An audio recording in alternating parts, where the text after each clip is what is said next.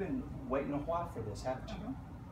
Yeah. And you were so excited when you told me that you had family coming up that could be a part of this, and so we're excited that you guys can be here to help her celebrate, because this is a celebration. Give me your right hand. I extend the right hand of faith and ask you, Loretta, do you believe that Jesus is the Christ, the Son of the living God, your Lord and your Savior? She said, yes, I do. Man, I just got cold chills running down my arms. Go ahead and stop that. Loretta, I baptize you in the name of the Father, the Son, and the Holy Spirit for the forgiveness of your sins and the gift of the Holy Spirit.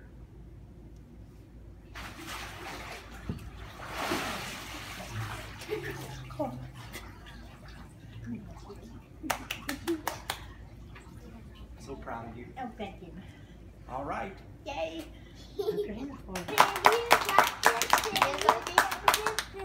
Did she get dunked? Mm-hmm. All right. Well, You did. stop.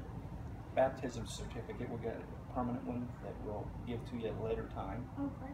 But we wanted to have something here to give to you today. It says, in obedience to Scripture, Loretta Andis was baptized July the 3rd, 2016 at Good Shepherd Worship Center in Trafalgar, Indiana. Matthew 28:19 and 20 says, go ye therefore and teach all nations, baptizing them in the name of the Father and the Son and the Holy Ghost, teaching them to observe all things whatsoever I have commanded you. And lo, I am with you always, even until the end of the world. Thank you. And let's go have some cake and punch. Yay. Yay. Let me take a picture of the cake first.